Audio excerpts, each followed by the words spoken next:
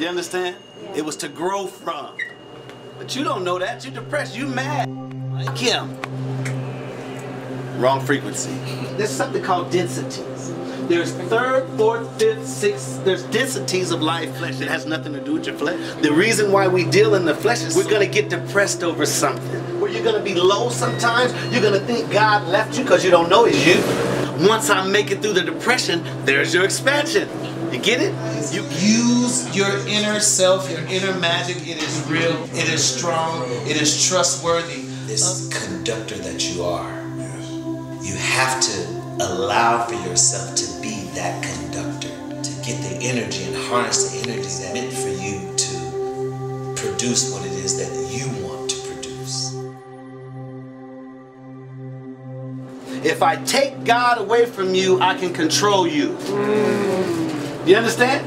If God is removed from your knowledge of self, you are going to be caught in a cycle of life trying to become something outside of yourself so that you can see some God because you're in the flesh. You don't know that you're God.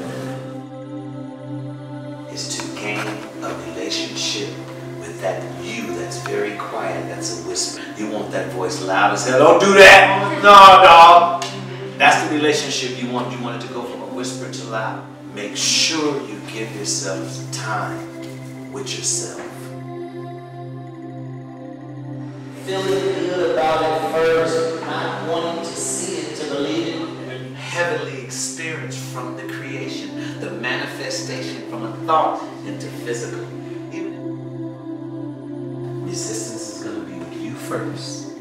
And then it's going to be from the outside, the closest one. That you guys have the audacity to still follow your dreams, right? You got double the resistance that's got the audacity to step up and stop you and distract you. Make sure you do not do your work.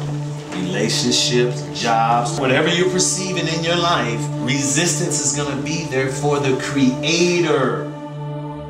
It just wants to stop you.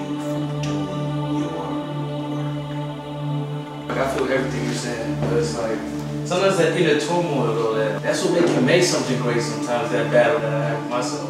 For me. Yeah. You're gonna feel it, you know what I'm saying? Self-mastery only comes when you start to realize that dreams are not dreams. You are traveling somewhere when you wake up in the morning. You just came back from somewhere. It's real. It's not fake. Oh, this is a part of you getting in tune with the higher self, knowing what life really is. The Bible explains it followed a certain way. Where color comes in after the floods.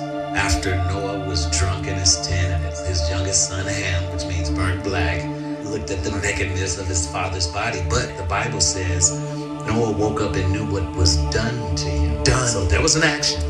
When Noah awoke, he said, "Cursed be to Canaan, a servant of servant you shall be under your brother until the..." Does it say cursed be to Canaan? It's the fourth seed. That's Canaan. Canaan is the fourth unborn son of Ham. There we go. Canaan was an unborn child. Noah awoke and said, "Cursed be to Canaan." Now, it is a catalyst that you set up for yourself before you got here to keep you advancing on the mission that you came for. Don't forget that. Everything is all good. Everything. If you're religious and you believe in God, then you know that God is no part of any negative thing. A negative thing that you're going through, God is not in that. So if you're going through it, it's all good. Everybody don't know they're creators. It's people that work for other people and help them on their creation. They live their whole life working for Ford. Cool deal. Ford. That's his shit.